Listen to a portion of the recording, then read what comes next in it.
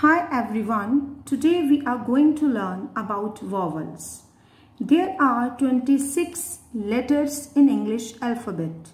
Among all these 26 letters, there are only 5 vowels. A, E, I, O and U are called vowels.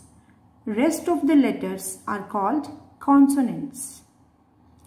Do you know why only these 5 letters are called vowels? Because when we pronounce these letters, our tongue will not touch to our palate. That's why only these 5 letters are called vowels. Sometimes Y is considered as a 6th vowel.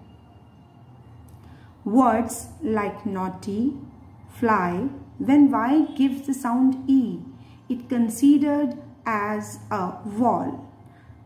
Words like yarn, yacht, these kinds of words, when Y gives the sound Y, it considered as a consonants.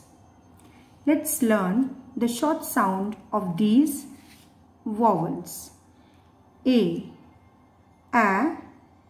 apple. The short sound of A is A, apple. E, elbow. The short sound of E is A, elbow. I, ink. The short sound of I is E, ink. O, orange. The short sound of O is O, orange. U, under. The short sound of U is under. Let's revise once again.